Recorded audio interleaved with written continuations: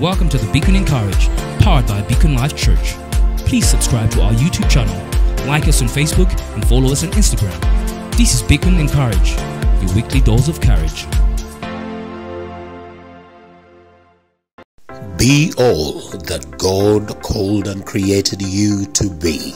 This is the Beacon Encourage, the Beacon Empowerment. Simply be. A very, very good morning, ladies and gentlemen. So delighted to be coming your way yet again. You're welcome to the Beacon Encourage. I'm yours truly, Dr. M. Desire. We are powered by Beacon Life Church. Today, I'm so delighted, as you know, always to be coming your way. If you're meeting us for the first time, please take a moment, touch the notification button, touch the subscription button, join our cyber family. We are delighted to be connecting with you, and you'll be receiving our content in real time. I do have a dear man of God, a friend of mine for a while now, doing some incredible work in Kenya, around Kenya, in Nairobi here in the Rift Valley area, and is doing some amazing kingdom business. I'm so delighted to bring him your way to tell his story and to share his life with you and also give us a word of encouragement. Ladies and gentlemen, from the REM's school, welcome with me the Bishop Shadrack Ogembo. Yes. You are so welcome, Bishop. Thank you I'm very so much. delighted to have you on set today. Yes. I've been looking forward to do this for quite a while. Yes. And I'm glad that we are finally here. I'm going to ask you as we begin to, first things first, I want you to take a moment and give us a brief introduction about who Bishop Shadrack is, because many of them are meeting you for the first time. Yes. Bishop Shadrack Ogembo. Yes. Born again, and I'm married with 2 children, Yes. Abraham and Jabez. Yes. But apart from that, I have so many children that are raised in the program. And I'm the bishop of REM ministry, which is Rural Evangelistic Missions. Rural Evangelistic Missions. Evangelistic Missions, Yes. which was started 20 years ago. And our aim, the ultimate aim of starting this mission was to reach the young people. Yes. Especially the young people who are poor in the slum. Yes. Who are drug, I've lost them, I've made them to get lost. Yes. And also poverty has made them to go on the street to beg. So we had a goal to reach out such Yes. kind of people. And especially we had in Nairobi, we started in a slum which was once demolished. It's called Mitumba Slum. Yes. A rejected place. So it was like next to Wilson Airport in Nairobi. So there we had several children that we found that are poor and do not have even food to eat, do not have even water. Sanitary place was so poor. And that is what touched our heart. When we started in that place, in Yes. Mitumba Slum, where poverty was too much, that even these children, their parents could give them just alcohol to live, just to doze around so that may not disturb them. Wow. And a number of them who are able to walk out, they could go to the street of Nairobi to beg and also sometimes to mug people. So we had a concern as a church. We felt that we can bring these children into what we call Bible Club. Yes. And when we started a Bible Club, many children came because we had fun with them. We teach them the Word of God. We realized these children, they were coming because of food, because we were providing some food for them. The bait was food, was bringing them. But we realized as we give them food, we also wanted to teach them the Word of God. Yes. And there we found that so many came in because of food. And that is the time we realized, how long will we raise these children who have just come from the street, Yes. who are living in a devastated place in Mitumba Slum without education? So that is where we came with a vision of saying we have to start a school for them. And we started what we call those days informal school. Some we call it informal because it was not considering the age. Even at age, a 13-year-old boy or girl come into our program, and we could teach them the Word of God as well as teaching them how to read and write. Yes. That's how we began. Wonderful. In the slum. And that's how the ministry of REM began. Wonderful. And those who could come and visit us and see what is happening in the slum could really see that the Word of God can change life. Yes. Those parents who are there living in this slum, most of them were drunkard. Yes. They were lost in sin, as I can say, because they were drunkards. Some were not able to keep their families because prostitution was too much. HIV, AIDS was too much, and people were also sick in the same place where we were. But one thing which I found out is the Word of God that we taught these little children that also came a turnover and went and reached out their parents. We didn't have the target to reach the parents, but we used the children as a target, and the parents were reached by the children. In other words, when we taught the children the Word of God, good songs, and we gave them food, they go and tell the parents what they have received in our praise. And also, those who their lives were not proper, they were not living a good life, they could tell their parents that, oh, the Word of God is saying this. So I saw the power of the Word of God teaching the little children to transform the life of their parents. Yes. That is the first thing I can say about REM, that we began there, and there we began a school. And this school attracted so many other little children that were going to the street because we were providing food. Yes. Some people were providing us with cake and such donation. The ministry of REM began as a faith ministry. We didn't have a sponsor that can say, I will provide this and this for you. But God was with us. Yes. We never lacked, and continue to provide food for the children. Wonderful. I know you mentioned that you started in Mitumba slums near the Wilson Airport. Talk to us about how many locations you are right now around the country. Right now, we are the one that in Mitumba slum, we migrated to Sokbi Fortanyayo slum, where we have we are taking care of about 750 children in the slum, and several families are taken care of. Yes. And also we have a program going on in Magadi. We have over 200 children in a place which is very dry in Magadi. So we have about 200 children that we're taking care of them in that place. They are also boarding in that center. And also here in Ngong, we have this REM High School, where we have over 600 children are being taken care of here. And this school is just as a result of what we had in the Mitumba and in the slum. We wanted to start something out of the slum so that we may make these children find a life, a belonging. Amazing. Just a life which is outside, a area where you can see only poverty. But in that way also we had a slogan which is called bloom where you're planted. Bloom where you're planted. Bloom where you're planted. And this word bloom where you're planted is as a result of telling these children that if they are in the slum, since you have learned God's word, let your character bloom. Let your character show others that somebody who was having a bad character can change and bloom. Beautiful. And shine for Jesus. Beautiful.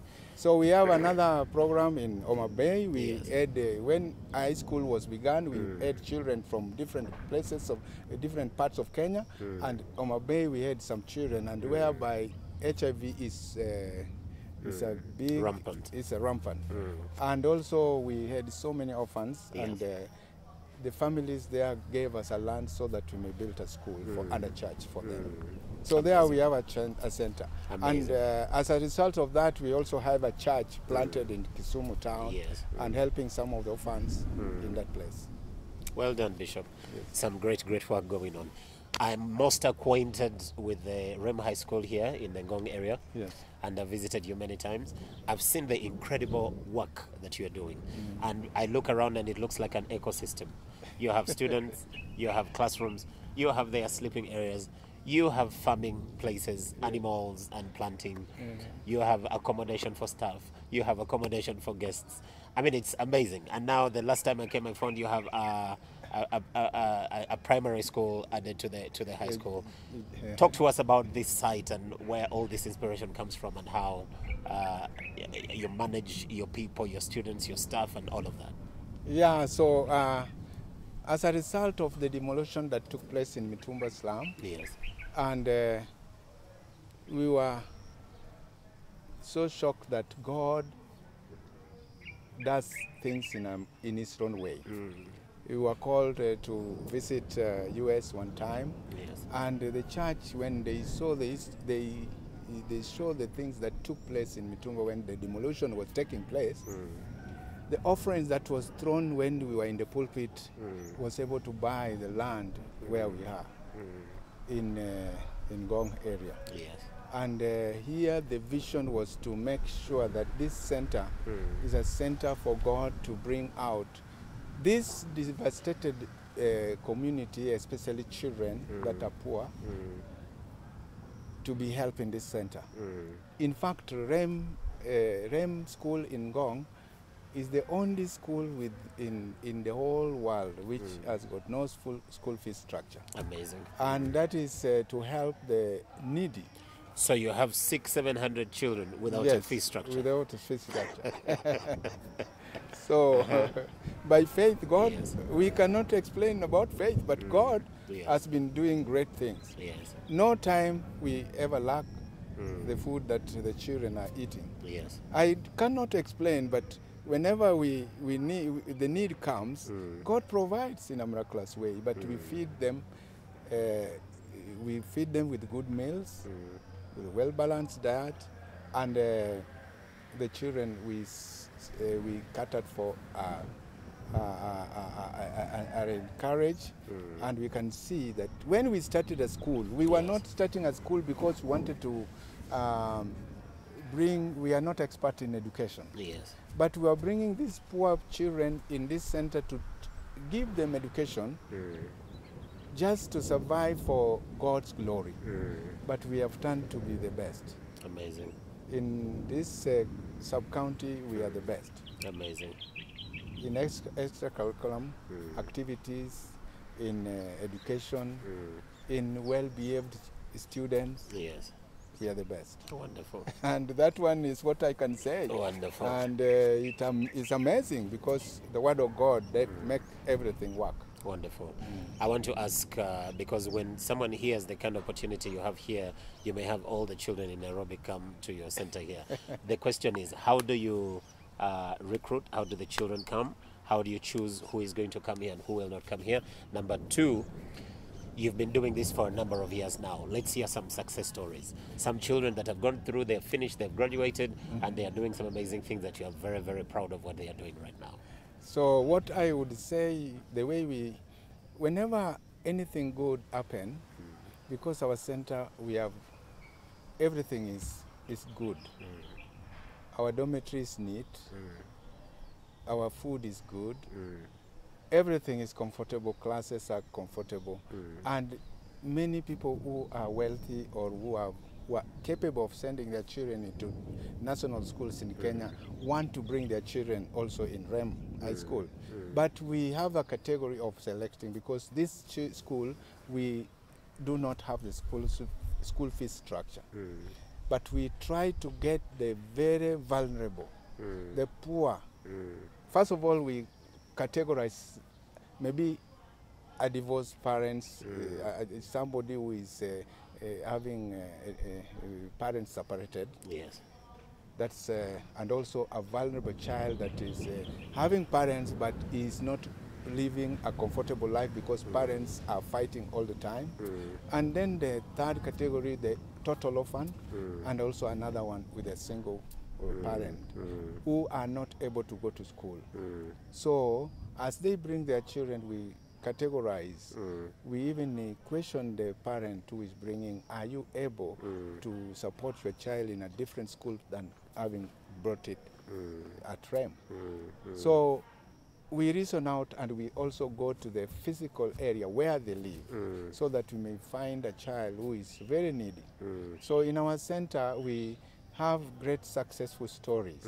We have engineers that have been produced in this place. Well done. We have doctors. Yes. In fact, one of our students in the University of Baraton is one of the best students. Wow.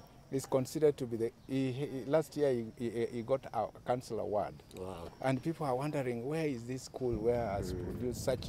And also the category of our children, when they have come here, they go back home with a character, which everybody is attracted. Some of the children that have come who are poor in the village have been brought to us by those who have left and gone to the village because their character is so unique. They are very disciplined, they are very organized, and we always get some poor children from the villages where they come from, or the slum where they come from. And now, the successful story, I can say that in REM High School, there's no failure. Bless God. We take people with the low marks. Like one time we got a girl with 178 points in KCP. And that's later, out of 500.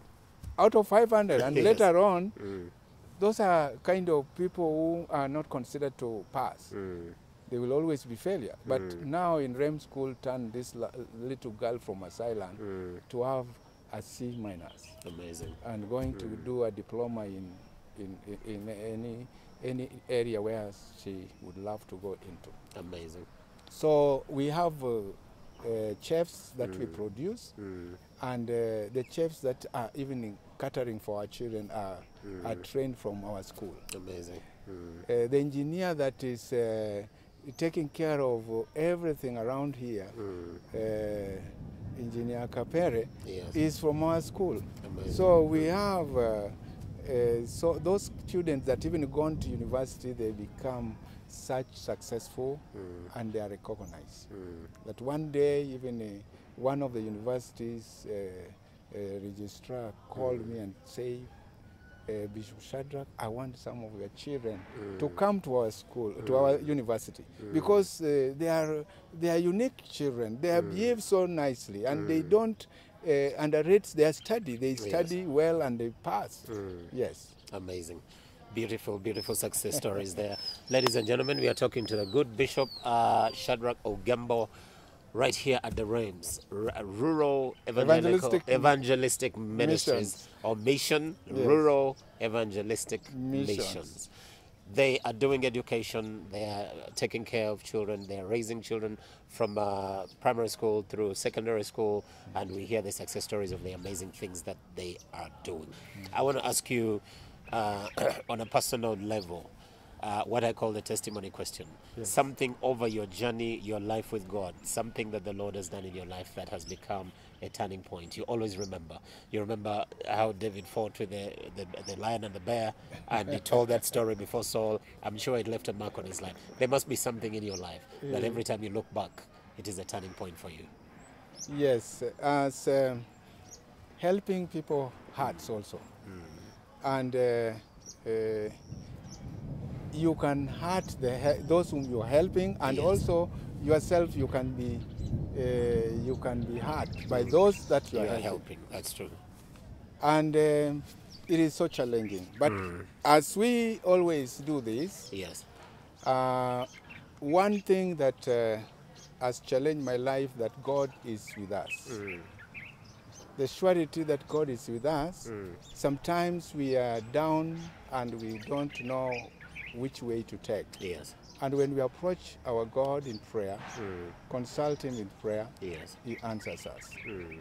And also we realize that we have a verse that is Matthew chapter 5 verse 16. Let your light shine before men, that they may see your good work And glorify, the Father Yes. in heaven. So something that has ever struck me so much, I realized that as we serve, we ask God to help us serve the poor without hurting them. Yes. And also, we don't want the poor to hurt us. So going back to the feet of Jesus Christ is the most important thing. Yes. Just asking him to give us grace. But in the journey is not very easy. But a turning point that I was one time when I went to buy food for children, Yes. I was carjacked. That's a turning point. And that's why you can see I don't say I don't have my hair. Yes. I do save. Yes. That's a turning point that God really made me to know that Yes. He has a purpose for our living. So with my wife, we were carjacked, and I was hit with a pistol button, but not the gun, but left on the road for death. But God did a miracle. The way He did it was marvelous, and Yes. I'm alive again. Bless the Lord. Bless the Lord. So when that come to point, it made us to rededicate ourselves more to the Lord and say, nothing come easy, nothing come with our own strength, but it is only God. So at that point, my life has turned to say, I don't want to see myself struggling for my own. I surrender it to God. So that has turned everything around, that when I'm doing things, I rely on God, not all those people who are promised that I will give you food. I rely on God. Yes. And God has been protecting and manifesting Himself. He never fails. He never fails, and each day He gives us a different vision to continue with our work. Amazing. Yes. Amazing testimony of God's protection Yes. and providence. Yes. Yeah. You mentioned your wife and how you're carjacked, and I know up to today you work very well with her in the ministry, Yes. doing amazing things together. Let's talk about your thoughts on marriage, especially working together with your spouse in the ministry, because every time I meet you, you are with her laboring. Yes. Yes. I tell you, it is one time it caught. I think God is the one who gives His children, bless His children Yes. with a good wife, and He has given me a wife that we can work together with. Bless the Lord. And most of the time when we're working, we concentrate on our work. People do not know that we are a couple. And one time we served with some of the colleagues for over 3 months. And later on they realized, oh,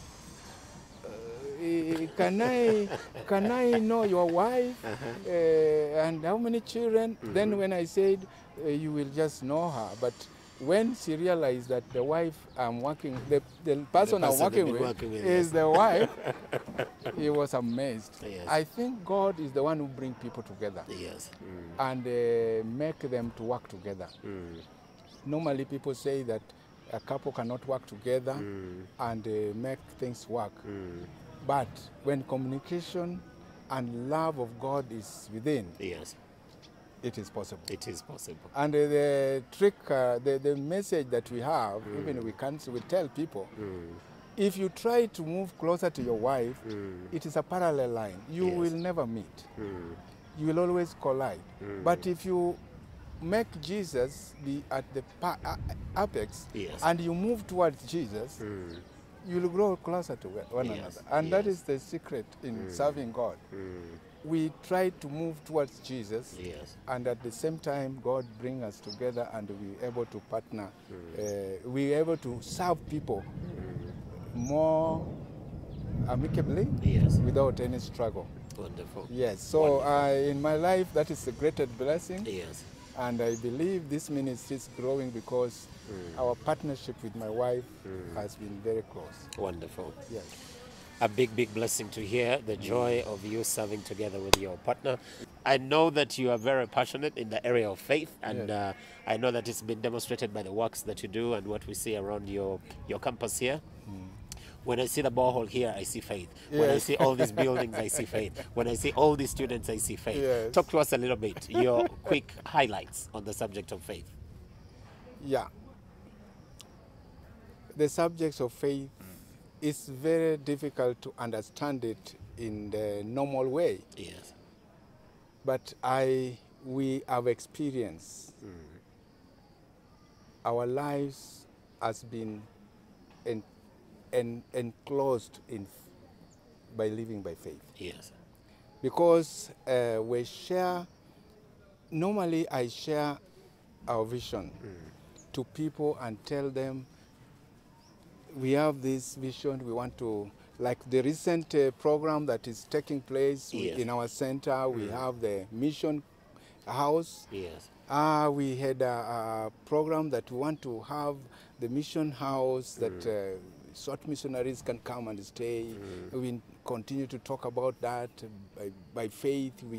And some of our board members are asking me, how will it come about? By faith, we Yes. know God will do. And last year, I can remember one of the pastors who visited us say, Pastor Shadrack, I want to sleep in this mission house Yes. in 2024. Wow. And here, God has provided. God provided in a miraculous manner. Amazing. And now, in an amazing way, we have a good constructor who have made this building to be completed within 2 months. Amazing. I just say this is faith. Amazing. This is faith. Nothing else can do such things, but God can do it when you trust in Him. Yes. Because if you have faith in God and you trust Him, faith is not just you have money in the bank and say, I want to do this. Somebody, right now we feed our children, Yes. but there's no money in the bank. That is faith. Yes. And you believe God that is providing. One of our workers, one time when we had nothing remaining in the store, he was the storekeeper. And he said, Pastor Shadrack or Bishop Shadrack, there is nothing today. Yes. How will you survive? I said, let's trust God by Yes. faith. In a scenario, somebody got convicted to carry a bunch of food with a truck. Amazing. And after noon of that day, the storekeeper was so surprised to find that things have been brought. He thought that I knew. But it was just trusting God, Amazing. and He provided miraculously. Amazing. So I could have cited several verses, but if you look at the Word of God, living by faith is the most demanding, Yes. sacrificial, Yes. but enjoyable Yes, sir. when the answer comes. Amazing. Amazing. What a story. You know, the scripture says, have faith in God. Yes. And then it continues to say that just shall live Live by by faith. faith. So I'm so delighted to hear your Amen. story and the Amen. snippets of things, Yes. of the great things that God is doing around you. Amen. I'm going to ask you, Bishop, to look in this camera Yes. and take a moment and just minister to, we have people that are broken, we have people that are tired, you have people that are discouraged. Your story is absolutely inspiring, and some of them are looking at you and wishing they could be. I want you to take some time using the scriptures and speak to them, bless them, encourage them. Yes, dear listeners, we are here and you have heard our story. But what I can say to you as listeners, that in God, all is possible. And when you trust in this God of ours, He will be able to provide at the time of your need. Yes. Me, in our ministry, we trusted and we put our faith in God, Yes. and He has ever been so closer to us. At the time of need, friends can fail you, At the time of needs, even family members can fail you, but Yes. God will never fail you. Yes. So I would really love each one of us to focus on this, our theme verse, Yes. Matthew chapter 5, verse 16. Let your light shine before men, Yes. that if your light shine before men, people will glorify God, Yes. not you. People will praise and say, admire how you live. And they will say, surely, how wonderful is this person? And how is he making it in the time of difficulties? Yes. So that is my desire to ask you just to have, whenever there is a difficult thing that is disturbing you, may you have a focus on God, because he's a good shepherd. Yes, sir. He will always take care of you, Yes, sir. and care of you with all your family, care of you with everything that you have. May God bless you. Absolutely wonderful. Thank you so much, Bishop, for that wonderful encouragement. I know we've spoken a lot about the school and the children and the education, but you mentioned a little bit about a church in Kisumu. Let's talk about the church arm of the ministry work that you are doing before I let you go. Yeah, the church arm of the ministry, in fact, the consolation comes from the church. Yes. When things are difficult, you come back on the ground, on the church ground, and just fasting and prayer. Yes. The church members, those, it is a joy to see somebody who never know the Lord. Yes. Somebody who was in the street there, and a family that had never come to know Jesus and have come to know the Lord. We have a number of families that have, some of our pastors who are living in the slum. Yes. They never knew Jesus. Their children brought them to the church. Yes. They got saved and they had a desire to become pastors. So one thing I want to tell you, the arm of the church is the one that has made us clearly to reach these people that we are reaching and changing lives.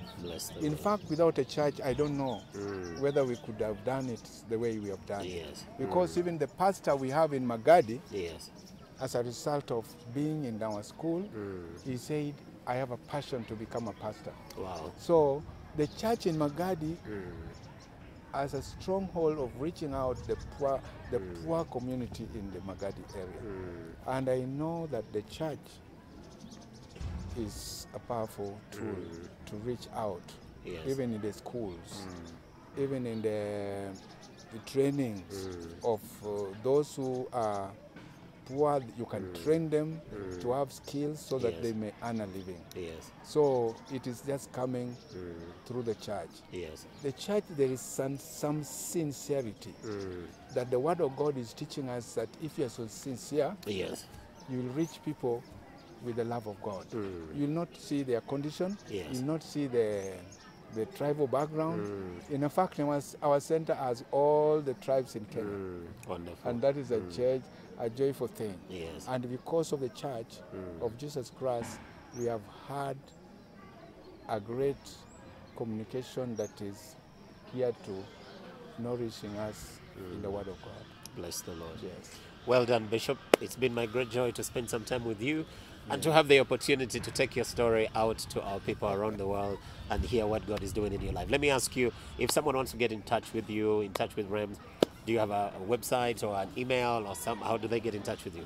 blessedam.2015 at gmail.com. At gmail.com. We'll have them run on the screen. On the screen, yeah. Before I ask you to pray for us, let me ask you to give me your parting shot. What is the one thing you would like our viewers to remember for a long time? Bloom where you're planted. Bloom where you are planted. What a word from the Bishop Shadrack here.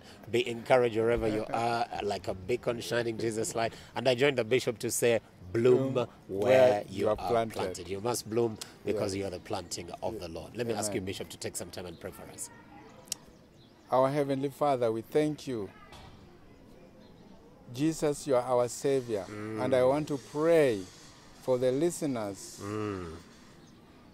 our listeners today, that they may be touched to bloom where they are planted. Yes, God Lord. wants them to shine, to know Him, and to make others know Him also. Yes. Lord, we thank you for giving us this wonderful opportunity to share what you are doing in REM Yes. and in our lives.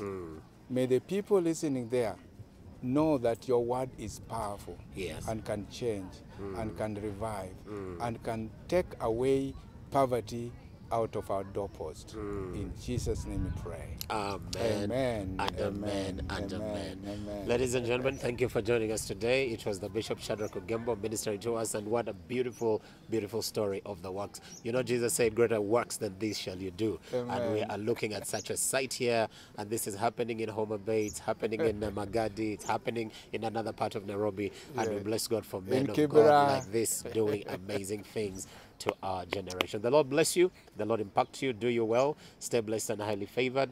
Like a beacon, you are shining Jesus' light every day. Remember, we are a beacon and we shine Jesus' light. We live by faith and not by sight. So the Lord bless you and do you good. Until this time next week, we celebrate you and we bless you. Amen. Bye-bye. Amen. Bye. Amen and amen.